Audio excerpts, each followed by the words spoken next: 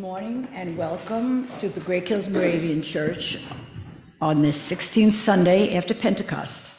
We have a few announcements. Number one, there's a rose on the altar to celebrate the birth of Bonnie and Mike's niece Ashley's baby girl named Olivia Annalise Cantarina. Number two, after the service, we will be celebrating the 90th birthday of Sister Joan Cutting. Please join us for the fellowship hour. 3, there is a sign-up sheet to join the team of ushers in the narthex. Our watchword of the week is, "Bless the Lord, O my soul, and do not forget all his benefits," from Psalm 103, verse 2. Our call to worship is responsive. Please stand if able. The Lord is merciful and gracious, slow to anger, and abounding in mercy. He will not always strive with us, nor will he keep his anger forever. He has not dealt with us according to our sins, nor punishes us according to our iniquities. As for the heavens are high above the earth, so great is his mercy toward those who fear him. Good morning, brothers and sisters. We have 2 things we'll be doing today. First thing, as you notice, we have some food items here, which today is the Moravian Day of Service. And all the congregations in the district and the province are encouraged to have some community outreach event. So here at Great Hills, we are collecting some food items. The information is in your bulletin on the blue sheet. So to start this day of giving, I would like to do a blessings for the donations that we all will be participating in. Let us pray. Our giving to others is a part of the hallelujahs that we sing to you, O Lord.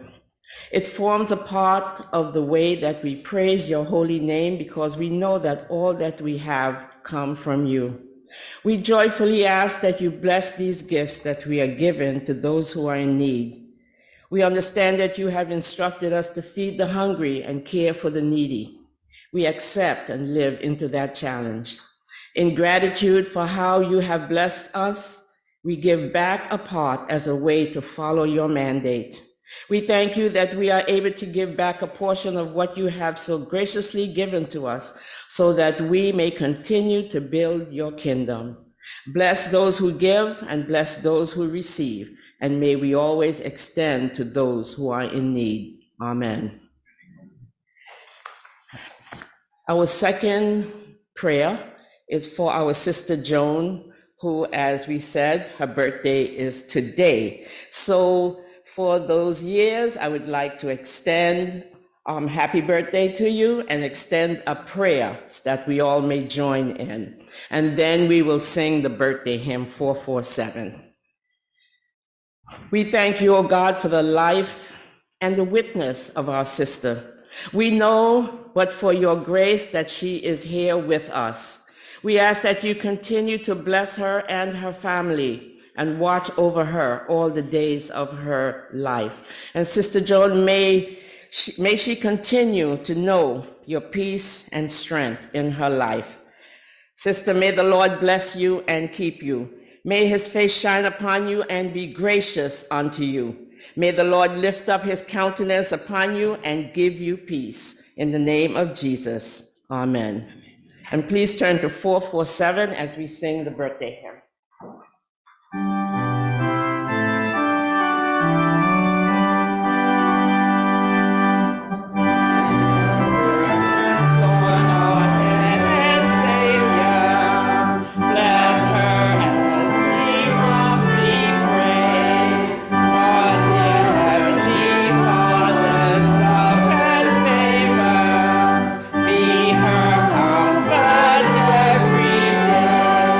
May God's Spirit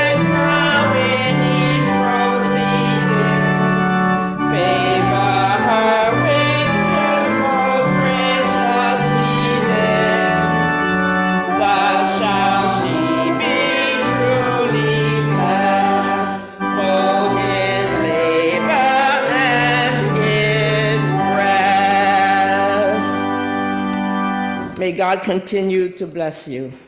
Blessings to you.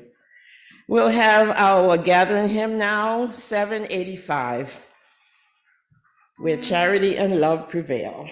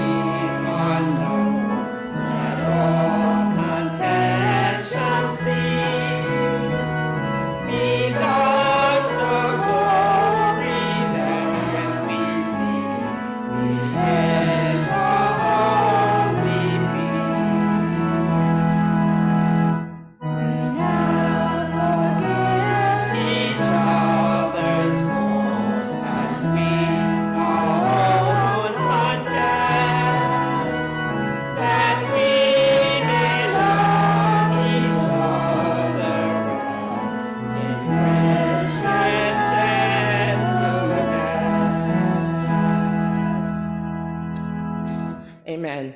Please remain standing if you're able as we pray the Liturgy of Grace found on page 31 if you're using the Book of Worship. We worship you, Lord God, the high and lofty one, who inhabits eternity, whose name is holy. You dwell in the high and holy place, and also with those who are contrite and humble in spirit. Give us grace to bring you the sacrifice of a broken and contrite heart, which you, O God, will not despise.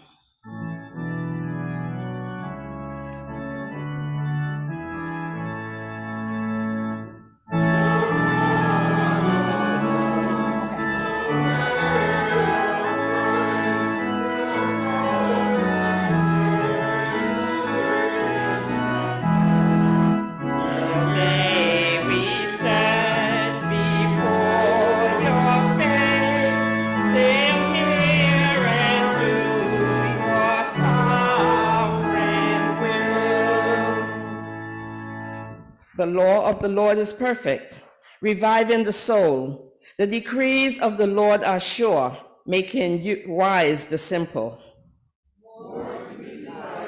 Are they than gold, even much fine gold, sweeter also than honey and the honeycomb.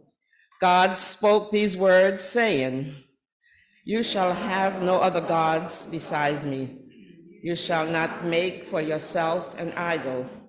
You shall not make wrongful use of the name of the Lord your God. Remember the Sabbath day and keep it holy. Honor your father and your mother. You shall not murder.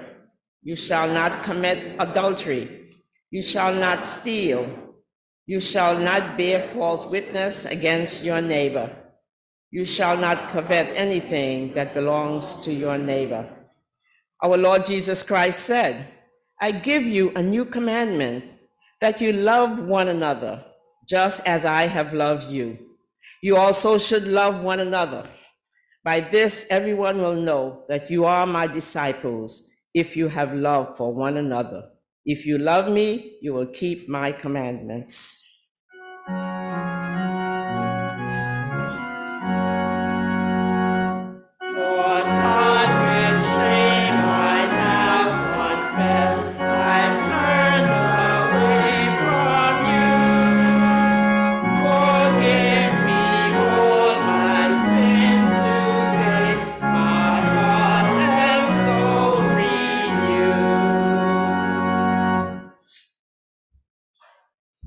May be seated.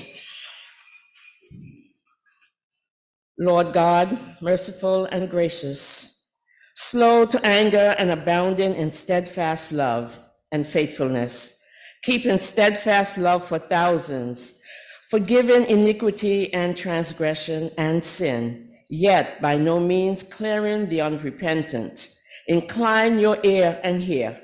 For we do not present our supplications before you on the ground of our righteousness, but on the ground of your great mercies. Create in us a clean heart, O God, and put a new and right spirit within us. Do not cast us away from your presence, and do not take your Holy Spirit from us. Restore to us the joy of your salvation, and sustain in us a willing spirit.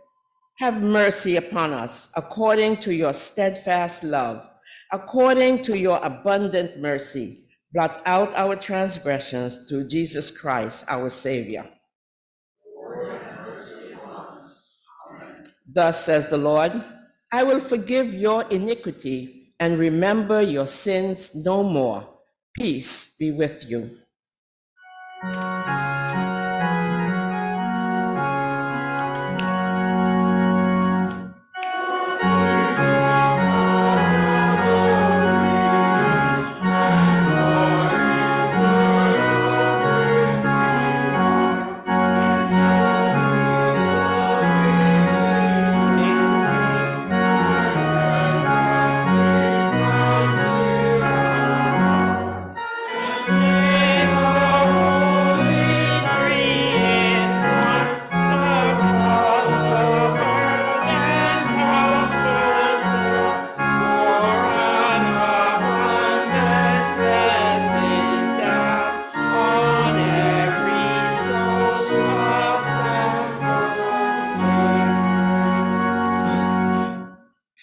In the peace of God, let us join in professing our faith.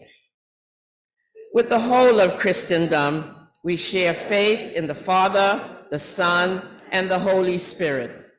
We believe and confess that God has revealed himself once for all in Jesus Christ, that our Lord has redeemed us with the whole of humanity by his death and resurrection, and that there is no salvation apart from him. We believe that Christ is present with us in the Word and the sacrament, that he directs us through the Holy Spirit, thus calls us into a church. We hear him summoning us to follow him and ask him to use us in his service. Christ joins us together mutually, so that knowing ourselves to be members of his body, we become willing to serve each other. In this spirit, we await the appearing of Jesus Christ, go forward to meet our Lord with joy, and pray to be found ready when he comes. Amen.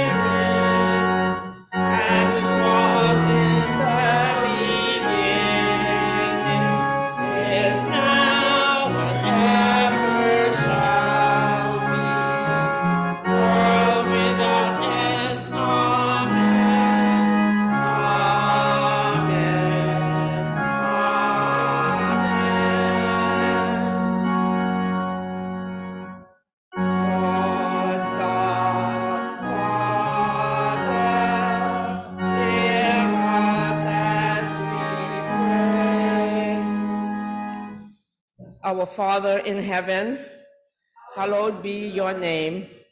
Your kingdom come, your will be done on earth as in heaven.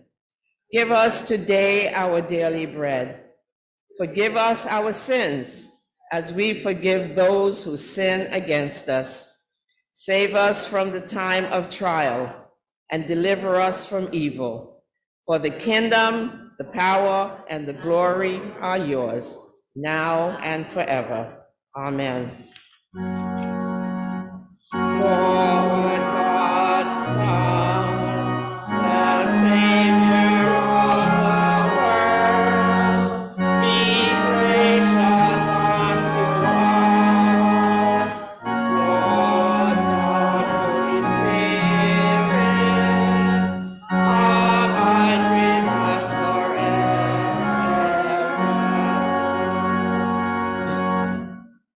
Almighty God, you have given us grace at this time to make our common intercession to you, and you have promised through your beloved Son that where 2 or 3 are gathered together in his name, you will be in the midst of them. Fulfill now, O Lord, our desires and petitions as may be best for us, granting us in this world knowledge of your truth, and in the world to come, life everlasting. Amen.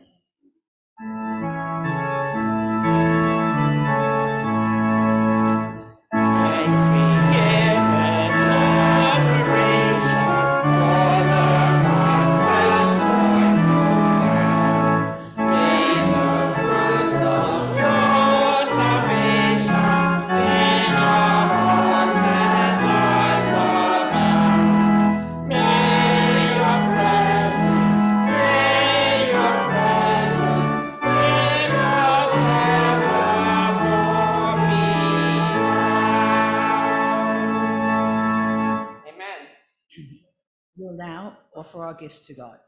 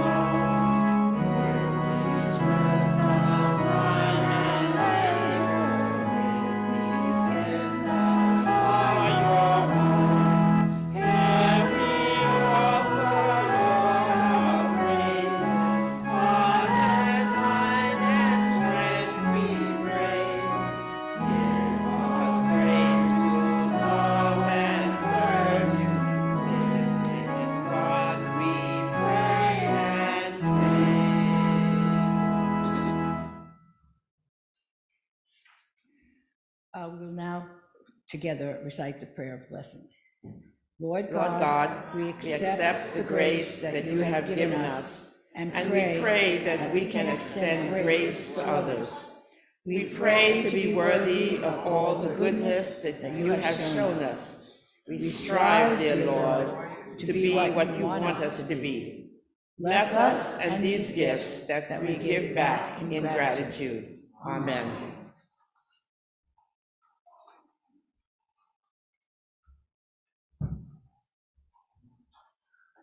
Our first scripture reading is from Genesis chapter 50, verses 15 through 21. Joseph reassures his brothers.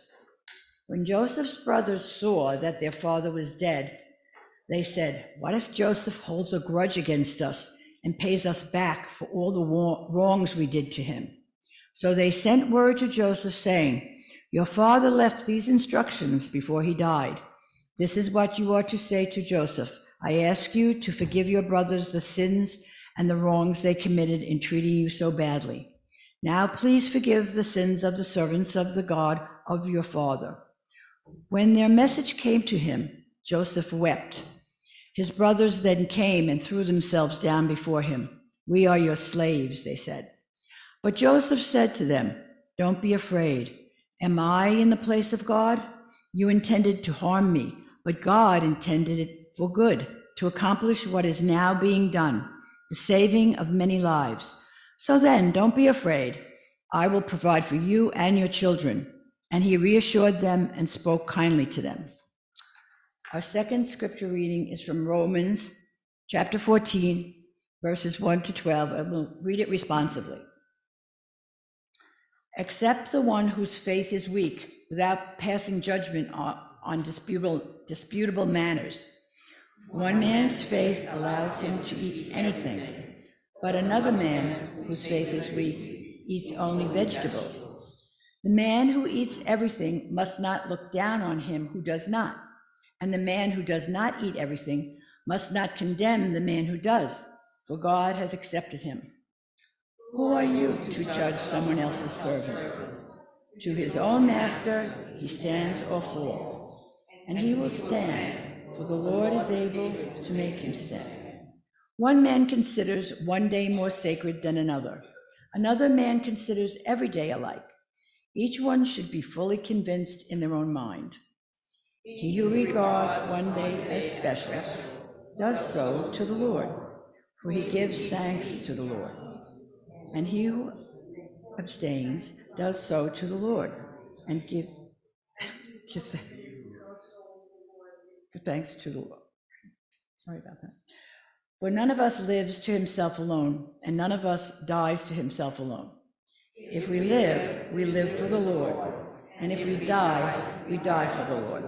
So whether we live or die, we belong to the Lord. For this very reason, Christ died and returned to life, so that he might be the Lord of both the dead and the living. You then, why do you judge your brother? Or why do you look down on your brother? For we all stand before God's judgment seat. It is written, "As surely as I live, says the Lord, every knee will bow before me, every tongue will confess to God." So then each of us will give an account of himself to God.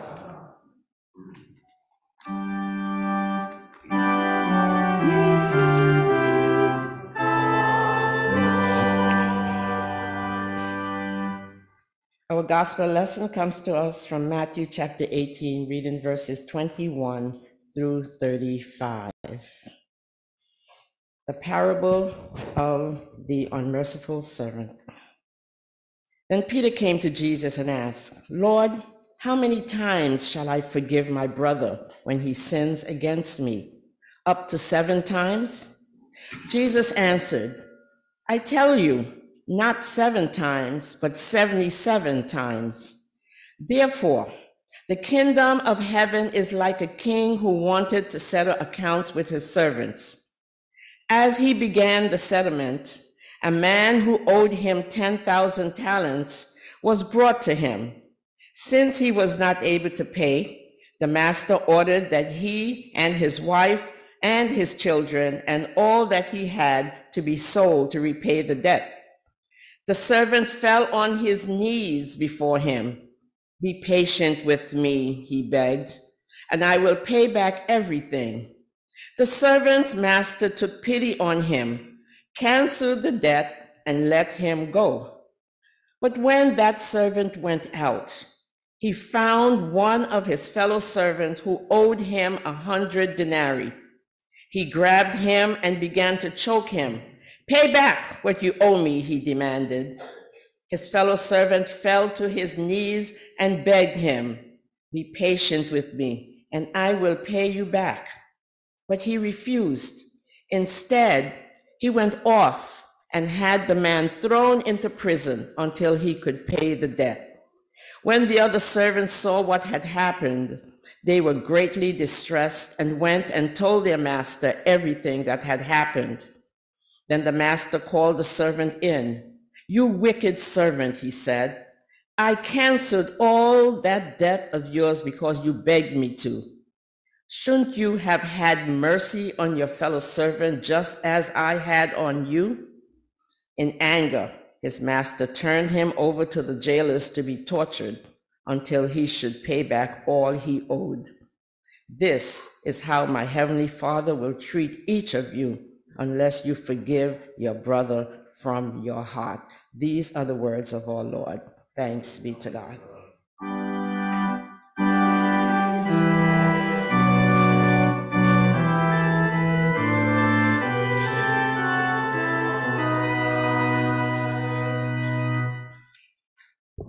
Let us pray, and this is the prayer from our daily text for today. Most loving God, the certainty of your blessing is eternal, everlasting from generation to generation. We are grateful and humbled that it is you in whom we live, move, and have our being today. Amen. Forgiveness has no bounds. I lead off with this today because some of us may at times have difficulty forgiving someone who has done something wrong to us. We say this right off because this is the basis of our lesson today.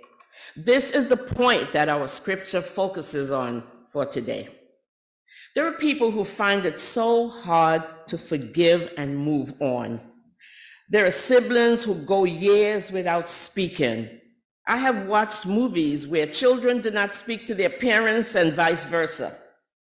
What could be so bad that we cannot forgive? Especially someone who we should be close to as family.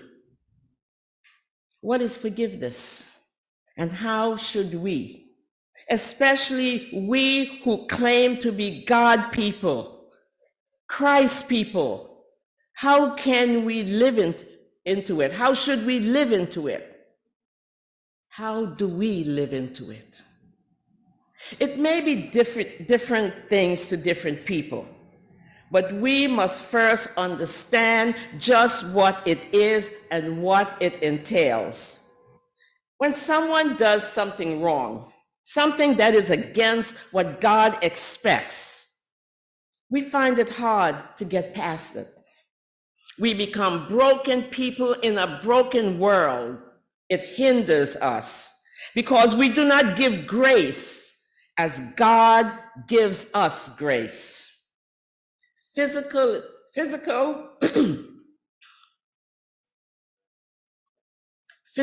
or emotionally injuring, hurting someone, speaking ill of and to someone. These are when relationships are broken because of someone being wronged and we do not do anything about it. We don't see it as it is. So any wrong, and we all, I think, know what wrong is. Any wrong that is done, these are things that would require forgiveness, because these are things that dig deep into our souls and make it quite difficult to move past them. However, we are called by God to repair relationships, to build each other up as people of God. We spoke about that last week. Even if these offenses are repeated, we are called by Christ not to be vengeful, not to retaliate, not to keep them in our hearts. When someone is hurtful towards us, we cannot harbor unforgiveness towards them, because this demonstrates that we are not following what God wants from us. And there are consequences, as we saw in Scripture, if we fail to forgive. This term of forgiveness is not an abstract idea. It's not something that is above our level of understanding. I think we all know what that means deep down, even mentally. Even in our minds, we know what forgiveness is and what it entails. It seems to be cut and dry according to the parable in which Jesus spoke, where we should strive for God's standards instead of the standards of the world, and we should apply it. The example that Jesus gave in the parable gives us the teaching from the Father on why we should forgive. The king represents God and his infinite grace to give mercy and forgiveness. As an example, this is an example to show grace to our fellow brothers and sisters. Much is required. Much is required of us as children of the Most High. If we want forgiveness, if we want to be forgiven, and I imagine that most of us do, we must forgive. The king was merciful, and he canceled the debt. The servants, number one and number two, are us, the people. One is forgiven, and the other does not forgive. There are many instances in Scripture which speak about forgiveness. In Genesis, as we heard in our reading, Joseph forgave his brothers for what they had done to him, and he provided for them. Forgiveness. Isaiah talks about how displeased God was when he forgave his people and they did not reciprocate to others by holding grudges and harboring ill feelings against them. God keeps no record of the wrong that we do. And in 1 John, we are told that if we confess, he is faithful and just to forgive our sins and to cleanse us of all unrighteousness. If we understand these things, we will be more forgiving. One writer, Brian McGill, wrote that there is no love without forgiving and no forgiveness without love. That love must be there for us to even begin to move towards grace to our brothers and sisters. This takes us back to what we spoke about last week. This is reinforcement on church discipline and reconciliation, because in that same scripture, Jesus took it a little further when Peter wanted clarification on forgiveness. He wanted this because in Judaism, it tells them to forgive 3 times. So Peter wanted to hear what Jesus, his teacher, had to say about it. We have all been, I believe, in situations where we seek pardon or we must give it to someone. Sometimes it can be difficult to look past our feelings to get to the peace that comes after forgiveness. The main point, the main ingredient, the task is to let go. Let go of the anger and the hurt and the wronged. Often, when we feel betrayed or hurt, we may vow never to forgive the person who has done us wrong. Is this an unforgiving spirit? Is it? I would say no. I would say, no, it's not. It is an unforgiving spirit. When we hold on to things that hurt us, it does nothing but drain us. When we dwell on past offenses and mistakes, it depletes our spirit. It doesn't leave us. It's always there in our minds. And some may say, I will forgive, but not forget. When we say that, to me, it means that it still festers with the potential to rise up at any given time.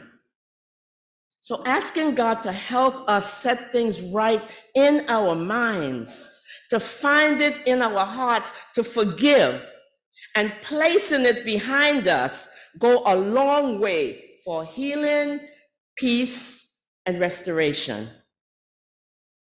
This brings up the question that Peter asked: how many times should we forgive? Peter mentioned 7 as a number, and I guess that seemed reasonable to him. He's going way above what he learned, what he knows. He asked this question probably thinking it's only logical that there's a limit to forgiveness. He probably thought that he was being gracious by offering the number more than the norm. But much more is required. However, Jesus gave a larger number to infer that forgiving someone is limitless. I don't know about anyone else, but if someone hurts me, if I cannot address it and put it to rest, it will continue to pop up, and that's quite bothersome. I can't spend the time and the energy worrying about it, so I do my best to let it go. Let it go for our own inner peace. Did Jesus give this number because he knew that we most likely cannot and would not keep track of it? Or did he give this number 77 times, indicating that it would be more difficult to keep track if we were inclined to do so? The point is not to keep count, but always willing to place our hearts in a place to forgive. There is never any hopeless predicament, and there's a penalty for not forgiving, for not showing mercy. Jesus' answer demonstrates how God forgives us.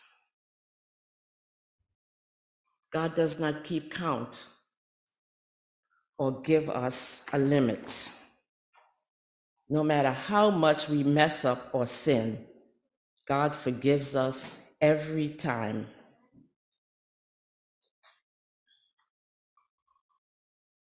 If our forgiveness should be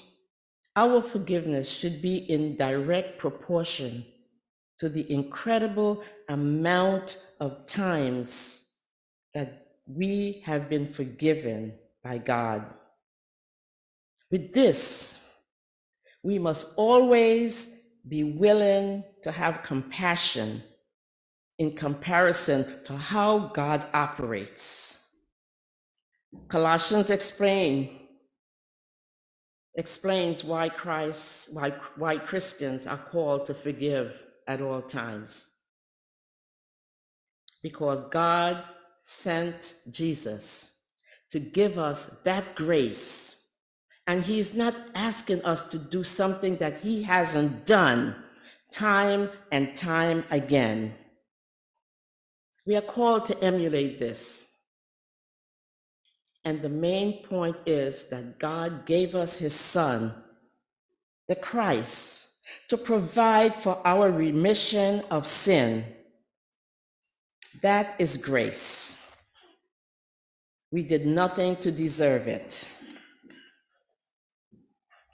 Absolution of all the sins that we commit, we are forgiven.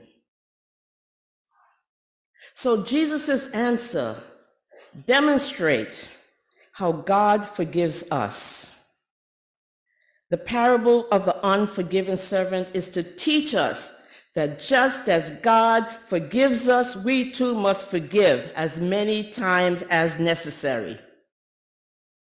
When Jesus was on the cross, The first statement he made was calling on God the Father to forgive those who placed him there. Jesus' words from the cross echo his answer to Peter's question. Forgiveness has no bounds. Amen. Our hymn of response, 783, Amazing Grace.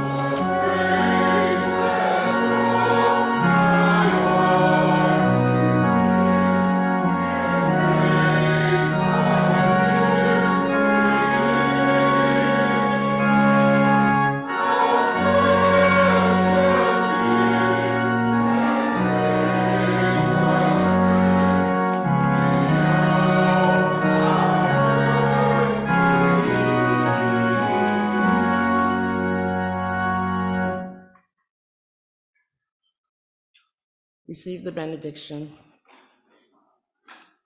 Dear God, forgive our trespasses as you have forgiven our trespasses. Go in peace, dear brothers and sisters, and let God guide you into showing grace and mercy to all that you have encountered. Because just as God loves us, so you should love each other. Amen.